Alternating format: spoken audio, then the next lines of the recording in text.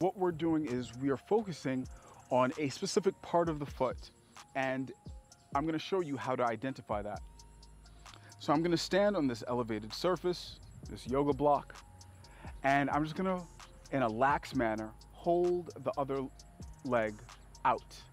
And already you can see as I relax, because I'm not holding it up, I'm not pressing it down into the ground, as I relax, it takes form. And the form that it takes has the lateral edge closest to the ground.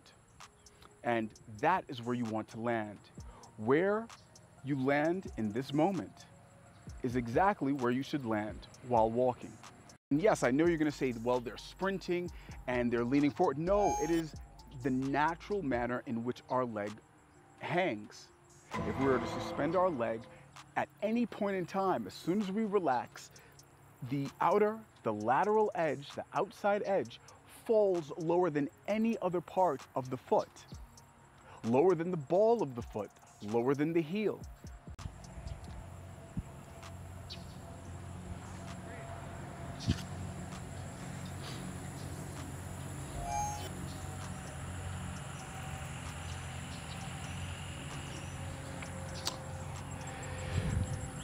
Now, this is the way that nature intended.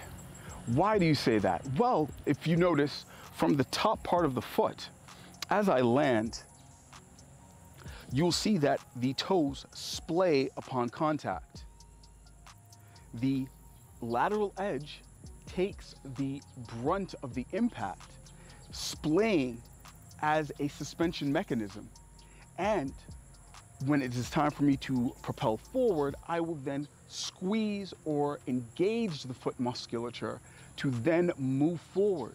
So it's giving me rebound, suspension, dampening, then rebound. See how that works?